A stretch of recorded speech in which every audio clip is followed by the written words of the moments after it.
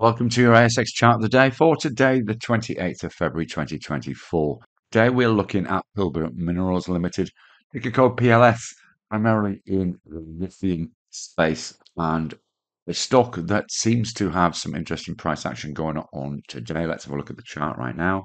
If we look at a daily chart of PLS, you can see this long-term double bottom in front of you with a key level at $4, which essentially is the confirmation point, which also corresponds to where the 200 MA is sitting. Now, today's price action has not only broken the 200 MA, but also this $4 level. It's sitting around $4.15 now and towards the top of the candle. We'd see a potential move up back towards this 450 level, perhaps even as high as 452, which would be a 8.64% return on today's price.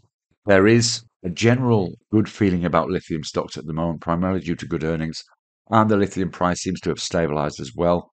So one certainly worth keeping an eye on and potentially looking at towards the back end of the trading session as a potential opportunity.